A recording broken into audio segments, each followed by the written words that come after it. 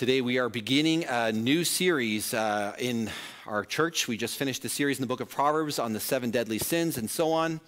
And today we are beginning a new series in the Gospel of John. The Gospel of John is an account of Jesus' life that's written by one of Jesus' disciples named John. There's lots more to say about that, but we're going to do that as we go through the series. We're going to talk about who John is and about his style that's different than the other three Gospels, Matthew, Mark, and Luke. We're going to see some of the unique things that John does. But today, as we begin, what I really would like to do is simply let John tell us where we want to start, and that is with his introduction to his gospel, verses 1 to 5. And so we're going to read that in a moment together, and then we're going to talk about what that means and what it's all about as we experience what John is saying, that no one is like Jesus. But before we do that, let's take a moment to pray. Father, I pray that as we open your word right now, that you would do a work by your Spirit in every single one of our hearts, no matter who we are or where we are, and that by your Spirit you would help us to see Jesus. And in seeing Jesus, we would be turned into people who are in awe of him and changed because of him. Help us to know what that means, to experience what that means, and in doing so, to be changed to love and serve you and to love and serve others. Will you do that work by your Spirit's power in Jesus' name? Amen. So I encourage you, if you are able to, follow along in a Bible. If you don't have one, you can follow along if you're watching online on the link that's below the description. You can find an online Bible there. And you can also follow along by reading on the screen, as the passage will be up there as well. John 1, verses 1 to 5 reads this way. It says, "In the beginning was the Word, and the Word was with God, and the Word was God. He was in the beginning with God. All things were made through him, and without him was not anything made that was made. In him was life, and the life was the light of men. The light shines in the darkness, and the darkness has not overcome it." John, as he begins his account of Jesus' life, as he tells the story of who Jesus is, he purposely is beginning with certain key things that we need to see today. And the question I think that's important for us to even ask at this moment is, well, why would we even bother? Why bother learn about who Jesus is? Why bother read the Gospel of John? Why bother listen to what John has to say? I mean, isn't it possible that Jesus is just another religious leader like everybody else? Isn't he just a human teacher who has some teaching that maybe you like certain parts of? But why bother listen to him over above others? Why listen to Christianity and Jesus' claims rather than, say, Hinduism or Buddhism or Islam or any other world religion, or for anything else for that matter? Why bother listen and learn about Jesus? And John would say, as he's beginning here in his gospel account, the things he's saying about Jesus is really saying in one sense that this, listening to Jesus, is the most important thing you could do. It's actually a matter of life and death. In this passage, even in this short piece, he's saying that Jesus is the only true source of life, and we'll see lots more about that in a moment. And he's saying in order to know what real life is about, in order to know and experience real life, you need to meet and know Jesus. No one else is like him, not even close. The claims that John is going to make about Jesus, even in these first 5 verses, are so big that they cannot be ignored, because if they're true, then they are the most important claims you could ever think about. And what I'd like to do is work through them with you. And John himself, as he begins to explain this later on, to make sure we don't miss it, at the end of his account pretty much in John chapter 20, he tells us that he's written everything that he's writing right now, that he's written everything. Verse 31 of chapter 20, it says, "So that you may believe that Jesus is the Christ," that's the Savior, the Messiah, "the Son of God, and that by believing in him, you may have life in his name." You see, what John is saying is that you want to find life, you want to find real life, you need to meet and know Jesus. And so what I want to do today is I want to look at verses 1 to 5 and look at the 3 claims that John makes about Jesus. That Jesus is the Word, number 1. 2, that Jesus is the Creator, number 2. And 3, that Jesus is the light. Okay, so Jesus is the Word, Jesus is the Creator, and Jesus is the light. And what I want to do is I want to show you what each of those claims is about, and then also why that makes a difference and why it matters for your life. Let's begin. Jesus is the Word. Now, it's very interesting that John begins in verse 1. It says, "In the beginning was the Word, and the Word was with God, and the Word was God." And it begs the question for anybody who's reading this or listening to it for their very first time, Who is this, the Word? What's this all about? And as anybody should, when you're going to interpret a document, you should look at the document itself and what's closest to it to get an answer. And the answer begins by John later on in verse 14 and following, telling us that the Word became flesh, and the Word is no one else except for Jesus. That Jesus is the Word. And the question that I think you have to ask then is, well, why doesn't he just say that? Why doesn't John just say, in the beginning was Jesus, and Jesus was with God, and Jesus was God? Why not just talk about him and say Jesus? Why use the Word? And there's piles of stuff written about this. And one of the things that's important to realize as you wade through it all, there's really two main things that often people say is the reason they think John did it this way. The one reason is that people argue that John was actually using the Word, because in Greek, it's actually the word logos. That's the Greek word that's used here over and over again. And John's doing that, it's argued, because in that day and age, in Greek and in the time frame that he was living in, Greek philosophy included the idea that this word logos was a special word that stood for a number of different meanings. Here's a few of them. The logos was considered the rationale for all of life. That your logos was the thing you looked to understand what life is all about. The logos was also the source of rational thought. And also the logos was looked to as the intermediary between God and people, between the gods and the people. The idea was that this logos was, in a sense, at the center of all humanity and all of life itself. That if you wanted to understand rational thought, if you wanted to understand your meaning, your identity, and your purpose in life, you want to understand anything about life, you needed to know and understand the logos. The other big main purpose that people think John did this, and the other argument that happens, the people who make a claim about it, is they say that John used the Word, not because he was trying to appeal to Greek-speaking philosophers of the day, but actually because John's referring back to the Old Testament or the Hebrew Bible. That John is actually making references here, and he's helping people see that this Word that he's describing here, and he's going to describe him and then name him as Jesus, this Word is God, and he's God because he's the same God as the God of the Old Testament. That the Word is often used in the Old Testament to stand for God, that the Word of God is God. And so what John's doing right away is he's saying, you know, the Old Testament describes God as an eternal, powerful, speaking God. That's Jesus. That Jesus is the God of the Old Testament that you've heard so much about. Jesus is God. And the way he writes it by describing it as in the beginning, which is an echo of Genesis 1:1, in the beginning God created the world, and then it says, and God said, what John is doing here is he's basically saying, Jesus is that God. And I would actually say that as I've done the study and worked at it, and you can look at this yourselves and you can figure that out and think about it more yourself, I think the second argument is actually much stronger than the first. And while it might be a happy, in a sense, coincidence or God using any possible means to help people understand the gospel, the true sense of John's use of the word, is most likely to point us to the fact that Jesus is the eternal, powerful, speaking God. That Jesus, as we'll see more later on, is the creator who spoke it all into being. But here John's saying, please don't miss this. I'm telling you right off the bat, in the beginning was the Word. Jesus was there in the beginning. Verse 2, he was in the beginning with God. And verse 1 again, that Jesus is God. The Word was God and is God. In other words, Jesus has always existed. He's not simply some merely human invention or person who showed up on the scene. Jesus is a real person, a human person who showed up, but it's because he's God who took on flesh. He is God himself, the God who has been there from the beginning, that he has no beginning like this universe does, but he is actually God himself. None other than the eternal, powerful, speaking God. That's what John's claiming here right off the bat. Now, the question I think that's important to ask is, well, why does that matter? So what? Yes, that's a huge claim that Jesus is God himself from the beginning, there, God eternal, the speaking God, but what does that matter?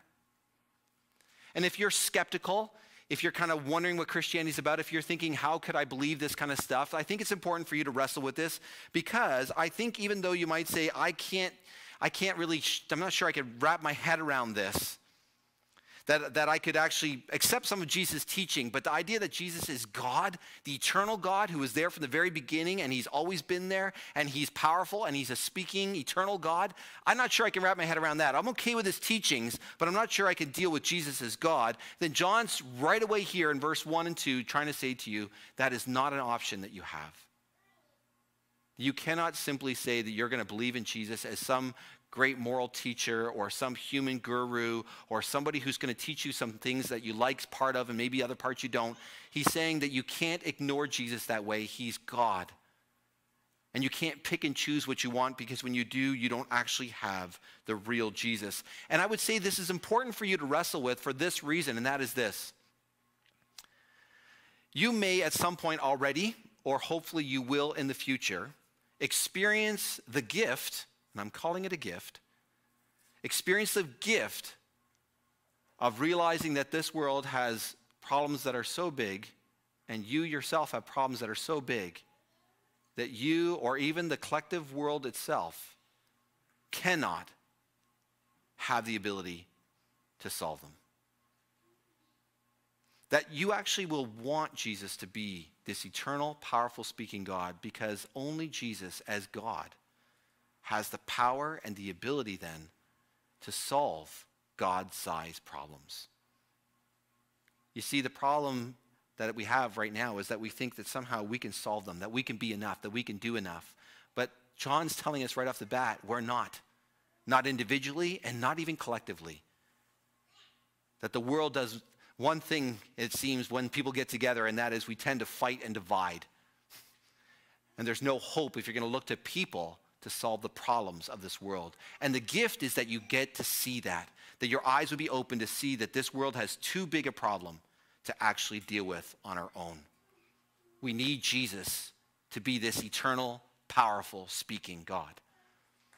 Now, if you're here today, you're listening in and you're tuning in and you're wondering, well, I'm a Christian or I'm a religious person. I do believe that Jesus is God. Why do I need this reminder today? This is nice for maybe people who don't, but why would I need this reminder today? And I think John would want to say to us here today that we need this reminder if we are in that place, for example, for me too, that we need this place because in one sense, John would ask this question. It's nice to say that we believe Jesus is God, but do we really believe it? Do we really believe Jesus is God? Do our daily lives actually show evidence of believing that Jesus is God, this eternal, powerful, speaking God? Do we really have in our lives the evidence? Would our neighbors, our coworkers, would our teammates, our classmates, the people who are around us in life, would they know not just that we're, religious people or that we go to church on a Sunday or we tune into a church service on a Sunday, but would they actually know that we believe that Jesus is God? Not that we're religious or that we believe in God, but that we believe that Jesus is the eternal, powerful, speaking God. Would there be evidence that that is true from people around us? And then would there be any internal evidence, or how much internal evidence would there be if we really believe that Jesus is the eternal, powerful, speaking God? Do our daily lives show it in our own personal, private lives? Does it show up in how we relate to each other, how we love each other? Does it show up in how we spend time listening to him, reading his word, praying to him, spending time worshiping him, enjoying him, delighting in him? Or is Jesus just more of a once in a while thing or a Sunday morning thing? And John would say that if we really believe that Jesus is God himself, the Word, the powerful, speaking, eternal God, then the evidence would be that we actually live like it. Now, John says there's more to Jesus than just the fact that he is the eternal, powerful, speaking God. In verse 3, he says that Jesus is the creator, point number 2. Verse 3 says this, he says, all things were made through him, and without him was not anything made that was made.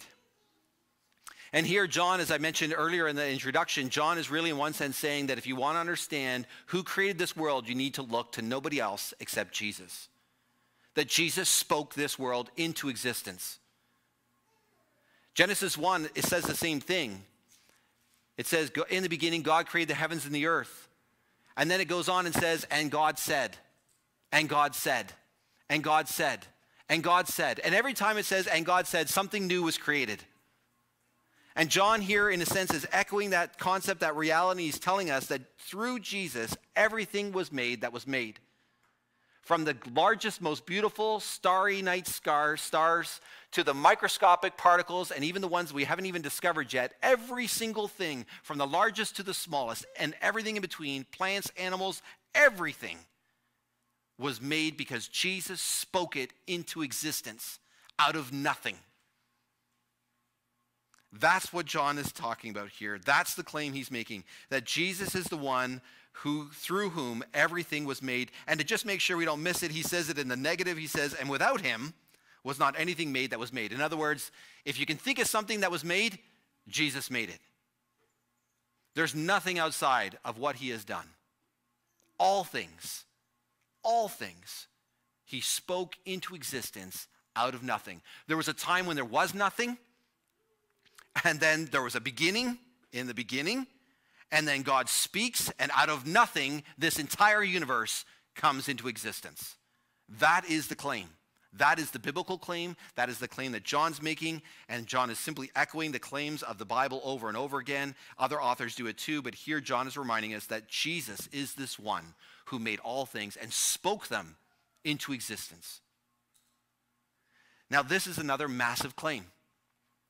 This is a claim that if you're listening right now and you're wondering how people could believe this, that you're probably somebody who's saying, how could you believe that somebody would believe that there's a God who could speak things out of nothing into existence? And I would simply want to say a few things about that. One, what's amazing to me is that as science continues to try to uncover origins and everything else, one of the discoveries that happened only in this past 100 years or so is that scientists came to agree that there was a beginning. That wasn't the case before. Before, they all believed in a universal or eternal universe, that the universe always existed. And it wasn't until they began to realize there was evidence for a beginning that they said, we can't really talk about this. We don't really want this evidence to come out and talk about this because that sounds a whole lot like Genesis 1. It sounds a whole lot like John 1. We can't admit those things. We don't want to talk about those things because it's showing there's actually a beginning. And that's the reality the Bible's been saying all along, that God's saying there was a beginning and I spoke it into existence. And while people, you might be one of them, struggle to believe that God could create everything out of nothing, what's fascinating about this is that it actually, by sort of admitting that's true, that you struggle with that, what we're really doing is we're uncovering a real massive problem in humanity. And here's the problem. The problem is this. At its heart, by nature, if we might put it that way, human beings, you and me, left to ourselves, we are creatures who are constantly trying to take the place of the Creator. We are creatures who act as if we are the Creator. And that means that if we can't understand something, or if we can't figure out how something works, then it can't be true or it can't be possible, because if it was understandable and if it was possible in our minds, then it's possible, but if it's not, then it's not possible. In other words, we make ourselves on par with the Creator. If we're creatures, which is what John is telling us, when Jesus is the Creator, that means we're creatures. If that's true, and the Bible's claiming it is, and I believe it's true, then that means there should be things you're not going to understand. There should be things that you'll never understand. There should be things that remind you that you're a creature, you're not the Creator. And I think the question that we struggle with then is, why? Why should that be so important? And the answer in one sense that John's going to give us throughout the entire gospel, and I'll just briefly give it to you now, is this, is that it's not until you understand where you come from that you can understand who you are. In other words, the only chance you have to understand your true identity and purpose in life is to understand where you come from, how you're made, who made you. This is why, over and over throughout Christian thought, the true experience of identity and purpose only comes when you admit you're a creature and you come to know the Creator. You can only know yourself when you know the Creator. You can only know yourself when you know God who made you. You can only know yourself when you know Jesus, the Creator who made you. Because you can only know yourself when you know where you come from, and in knowing where you come from, then you can know what your purpose is. You see, you can't understand what something is and what it's about until you understand what it's for. Let me give you an example. if you find a watch, you don't know what it is, and you decide to use that watch to hammer in a nail, you're going to discover quickly that it doesn't do the job. And you may be tempted to say, what a lousy thing. I'm just going to throw this away. It does a terrible job at hammering this nail. But what you fail to see is that the purpose of the actual watch is not to hammer a nail, but is to tell you the time and many other things now that our phones have turned into watches. You see, it's not until you know what something is for that you actually can understand what something is. And the longer human beings, you and I, keep thinking that somehow we can create our own identity, that we can create our own purpose, that we can create our own sense of who we are, that we can create our own reality, as people say over and over again today, the more we continue to go down that path, the more confused we'll be, the more angry and frustrated we'll be, because we're trying to take a place as creator when it's not ours to take. That there's only one creator, Jesus, who made us, and until we realize that our purpose is found in living for him and understanding who he is and how he relates to us, that there really is no hope. We'll be spending most of our lives acting as if we're a hammer when we're really a watch. And so the reality is that we need to understand that Jesus is the creator because it's the only hope we have to actually find our true identity and our true purpose in life. And the reality that the struggle that's in our hearts is that we don't want this. That if we're really going to be honest about it, we don't want Jesus to be the center. We don't want Jesus to be the creator. We don't want him to be the one who we need to follow, trust, obey, listen to. We don't want him to be in that place because by nature, we want to be there. We want to be the creator. We want to be in charge. We want to create our own identity. We want to believe we can. And yet, the longer we do that, the longer we live in frustration, the longer we live in confusion, the longer we live dissatisfied, unhappy, lacking joy, and lacking any kind of sense of peace or rest. And it leaves us with this question, but why would I want to turn to Jesus as my creator? Why would I want to admit that Jesus is God? What would cause me to want to do that? And John tells us the answer, that we can trust Jesus for identity, our purpose, for our meaning in life, because Jesus, point number 3, is the light. If you have a look at verses 4 and 5, this is John's claim, the third claim. He's saying Jesus is the light. It says, in him was life, that's in Jesus was life, and the life was the light of men. And the light shines in the darkness, and the darkness has not overcome it. And what John basically is saying is he's saying you can trust in Jesus. You can actually trust that Jesus is the one who can give you meaning, purpose, and identity in life, that he is a creator and you're the creature. You can trust him as a creature to the creator because he is the one who gives life, because he's the light. He's the light in the darkness. That's what it's saying. And now what does that mean? Well, first it means this. That means until you turn to Jesus, until you actually spend time experiencing who he is and coming to know him and submitting to him, until you actually do that, you and I, we live in darkness. That we are metaphorically, spiritually, in every possible way, apart from Jesus, we are in the dark. That if you do not know Jesus, you are in the dark. That you are then, as I mentioned before, rightly confused, never satisfied, unsure, afraid. The reason we struggle in our daily lives, the reason we struggle in our daily work, the reason that we're afraid, the reason that we struggle to figure out why we have meaning, why we have significance, the reason that we're confused about things, the way we're angry about things, the reason that life is falling apart, including us as individuals, ourselves, and the world around us, the reason all that is happening is because we are in the dark. And none of us have the ability to make the light happen. But John is saying to us, the reason we can turn and trust Jesus is because we can actually see that Jesus is the light. And please, I don't want you to mistake what I'm saying right now as if this is geared to people who do not yet know Jesus at all, the irreligious people, the skeptical people, those people. It's definitely true of them, but it's also true so often of people who are religious. When we read the gospel account of Jesus from John, and you can do it in Matthew, Mark, and Luke as well, what you'll discover is that the people who are most blind, and this is a theme throughout all of John, the people who are most blind are the religious people. The religious leaders are some of the most blind people in the gospel of John. And so please, whoever you are listening right now, don't make the mistake of suddenly saying to yourself, well, I've heard about Jesus. I know about Jesus. I believe some stuff about Jesus. I guess I'm fine. You may be in the dark. You may be religiously in the dark. And John is trying to say to us, every single one of us, no matter who we are here, we need Jesus to be our light.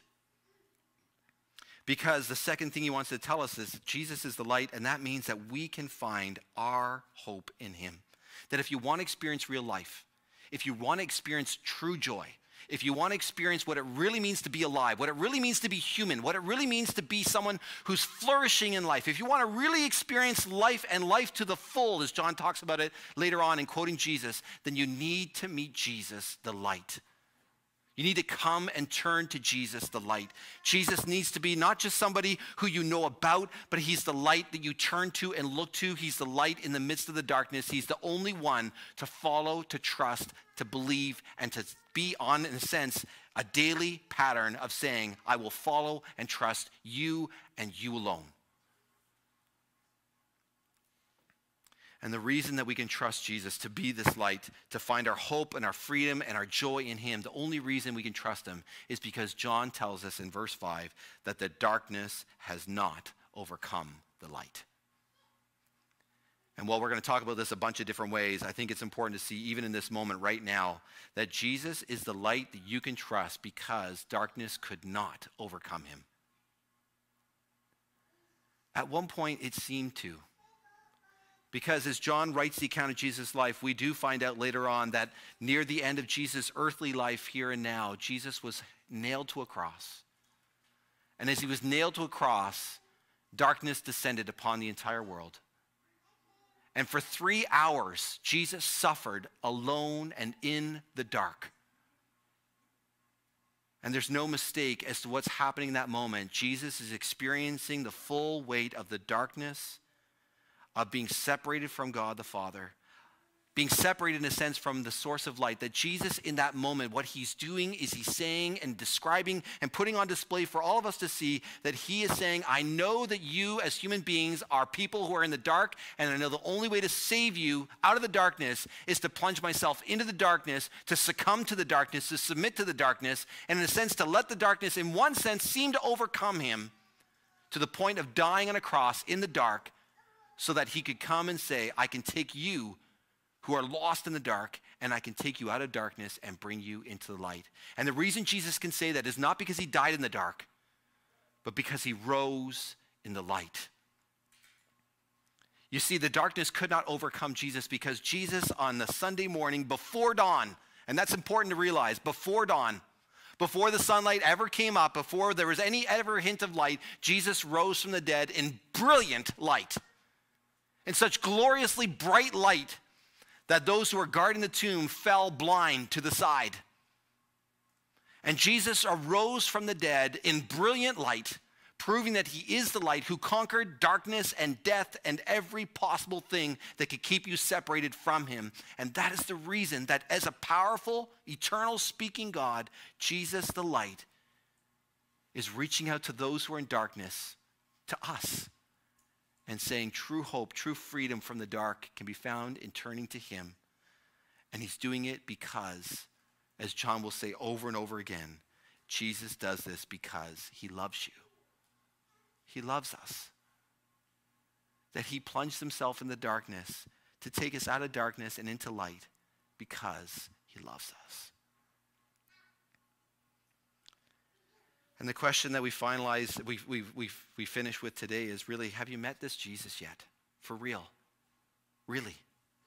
Not just in name, not in word, not just in hearing it over and over again maybe, or hearing it for the first time. Maybe you're at a point where you really realize, I don't know Jesus. And so if you're not sure about who Jesus really is, if you're not sure if you really know him, then I would encourage you to do what John says, and that is read. Pursue it. Listen to it. Spend time in the coming weeks listening more to the Gospel of John. Read it on your own. Pray to this God. Ask him to help you to see him. Take the time to actually get to know who Jesus is. Not just to know about him, but to get to know him. Because John is saying this is a matter of true life and true death.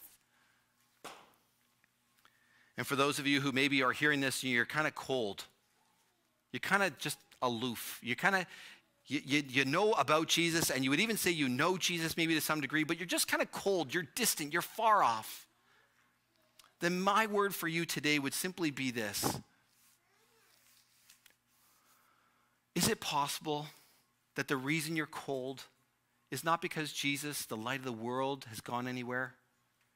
It's not because Jesus, the one who created you, has failed you or gone somewhere on a holiday.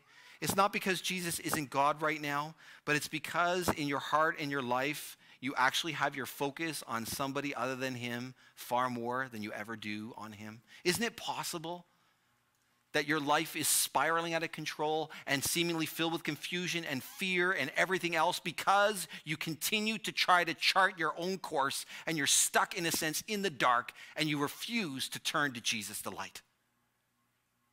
That you're only giving Jesus, the light, lip service rather than turning your life over to him. And so I'd encourage you too to pursue time with Jesus.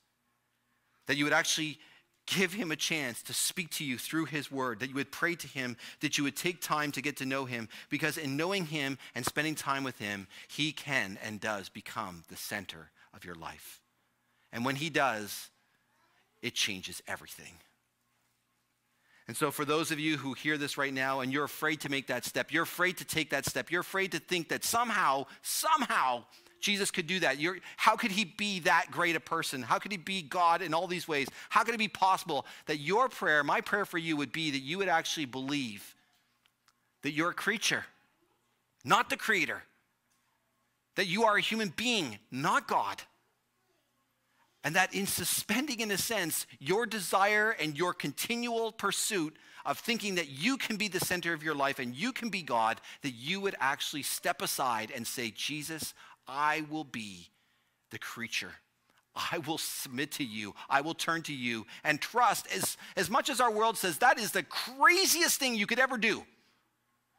Right now in our culture, everybody tells you, stand up and fight for what's yours and go get what's yours because no one else is going to take care of you. And Christianity, Jesus coming to you today and saying, no, submit.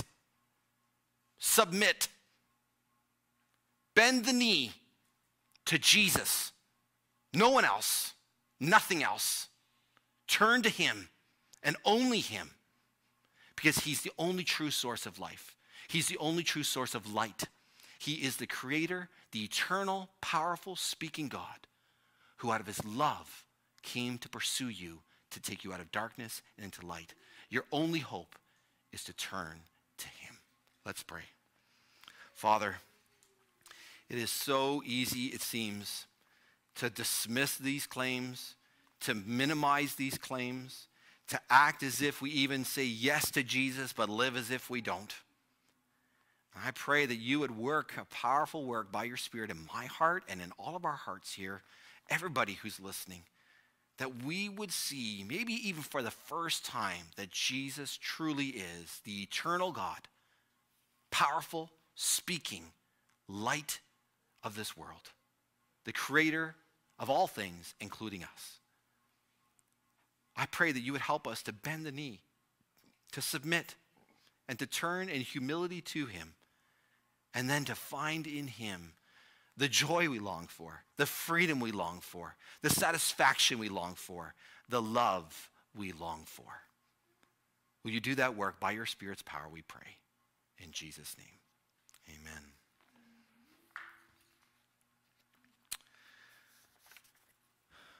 Well, this will be a bit of an interesting combination today. We do have the opportunity. You can ask questions if you're here. You can ask orally, or you can text. Or if you're listening online, you can text in if you know the number, or you can give a question. You can offer a question through the live chat. And we'll just take a moment to do that and see what questions there might be this morning. I should check my phone.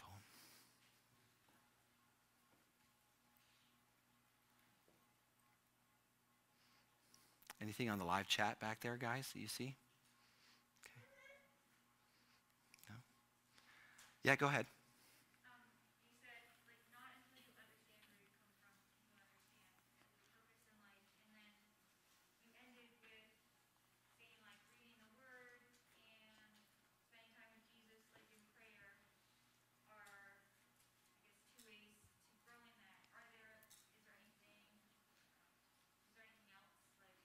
Mm-hmm.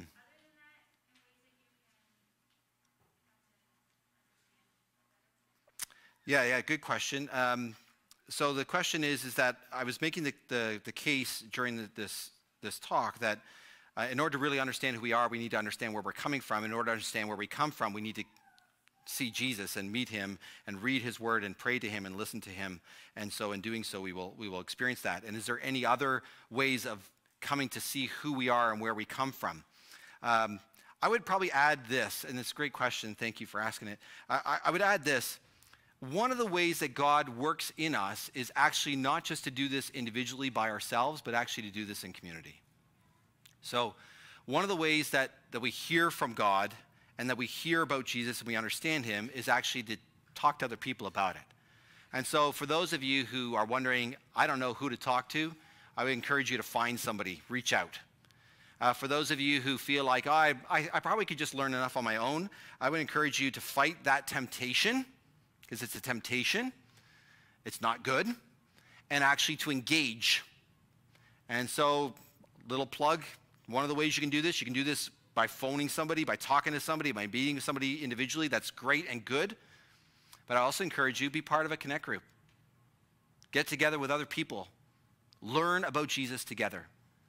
Because one of the good things that God does is he actually places us in community to learn about him in community. And so while John doesn't make a big deal about that in this passage, he will in other ones. And the fact that you asked the question gives me a chance to highlight that more. So thank you. And I think that's an important way for us to know. Anybody else? It's great. Well, let's take a moment to pray, and then we're going to sing our final song. Father in heaven, I pray that you would help us to fix our eyes on Jesus, that we would see his power, we would see his creativity, we would see the wonder of how he has made us, and that we would see his love, and that we would be changed people because of it. And I pray that you would help us to see that. Do that work by your Spirit's power, Father. We admit, and as we'll read in the Gospel of John over and over again, unless the Holy Spirit does this work, it is impossible for us to come to see. And so open our blind eyes and help us to see the wonder of Jesus. In his name we pray. Amen.